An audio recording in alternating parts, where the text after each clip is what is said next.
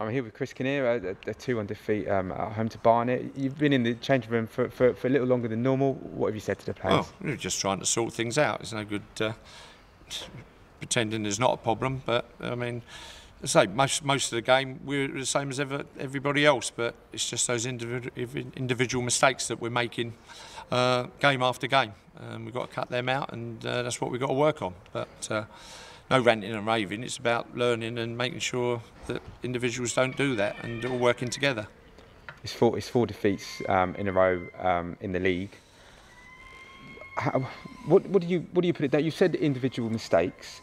You've obviously tried different things. You've tried different tactics. It just doesn't seem to be working at the moment. No, well, that happens in football, doesn't it? Sometimes you're on that run and you make a mistake and they whistle one in. So we've just got to.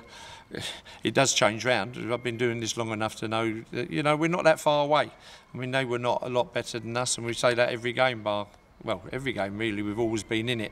We could have scored and ended up 2-2 and then gone from there. But that's the way football is. But as I say, not going to hide. We'll be training Monday there and trying to sort that out. And that's the only way you get better. We've been in this situation before, and in the end, got out of it. Mr. Diarra was introduced on just before half-time. Certainly, fans. He was immense in the second half. Fans have been asking, why wait till now to play him? Well, he wasn't, to be totally honest, he wasn't fit when he came in pre-season. It slowly, we were going to get him on anyway. It was 50-50 where we were going to play him, but obviously he did play. So today he did well. I don't disagree, but it's not about individual players. It's about those individual mistakes that different people seem to be making a mistake at the wrong time, really, and it's been hurting us. Of course, we saw Maidstone. They parted company with their manager recently. We know the National League. We see every season lots of managers come and go.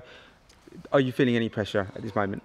I'm feeling pressure of not getting points. I mean, that's not my decision, is it? But it's not going to stop us trying to win games. That's part and parcel of football. But if you start worrying more about that than trying to put things right, you've got a problem. But that's all we're going to worry about every game. Try and put things right. In all the games, we've done the right things. It's just those silly things that we mustn't keep doing. So is it fair to say then the only way to put things right is count the individual errors? Well, and working at it. I mean, it's easy to say, isn't it? Don't make a mistake, and people do. So, on Monday we'll go through it and those mistakes, and hopefully alleviate that one, and then hopefully there's not another one. At the end there, when we had them wobbling at 2-1, didn't we? And putting them under a lot of pressure. So it's just a matter of working hard rather than worrying about anything else. Next up, it's Ebbsfleet here, a big Kent derby.